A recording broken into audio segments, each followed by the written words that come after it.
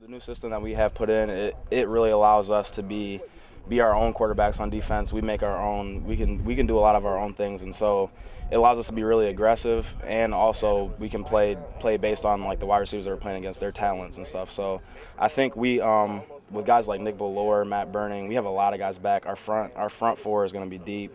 And our secondary, we feel like we're putting our four of the best athletes on the team out there in the secondary. Vince is he's been a great leader thus far. He's a great worker. He's got a great passion to play. He's been tremendous. He's had a very good spring. I know our defensive coaches every day would rave about how he played, and we feel very, very good about him being out there. And he got dinged up the other day a little bit, and he didn't practice, but he had practiced about the first 10 or 11 practices, and he's very consistent. He's tough.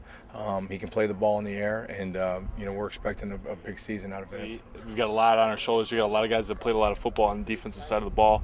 I'd like to see the offense do as well as we do, and we both do really well and have a great season, but you know, we want to do everything we can as a defense to get our offense, you know, back on the field and doing what they've been doing for the last couple of years here. Our defensive staff does a tremendous job, all of them, getting our guys to play with great technique, getting them to play with great effort.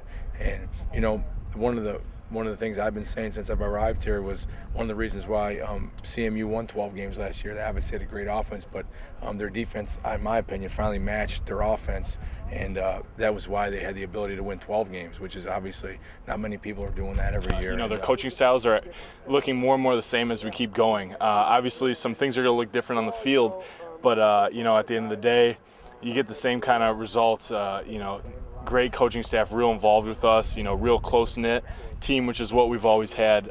So not much has changed. We'll still see some of the same stuff. We'll still spread it out, and we'll still throw it up a little bit.